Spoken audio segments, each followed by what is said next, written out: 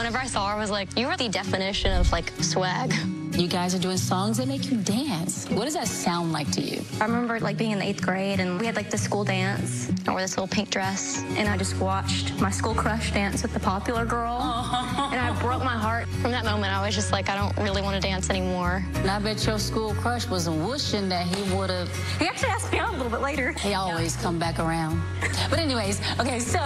The song I chose is Shut Up and Dance. Oh, don't you dare look. I'm definitely going to change up the arrangement. I know it's not dancey, but I mean, this says you can have a little bit of slow dance. Would it feel weird to you if you played on the piano and then you got the mic and got up? That's kind of what I wanted to do. Yeah, you should do it. Okay, so I would pick up the tempo at the end. Yes. Right? The ultimate goal is just to find a way to keep that energy up because the song is slower. You want people to feel the energy. This is your moment to, like, get up out of your head. And this song is joyful. I'm grateful for my time with Sierra. You have everything it takes to come out here and own this thing. This performance is closure for little Emmy. I don't have to dance with that boy. I can dance with myself.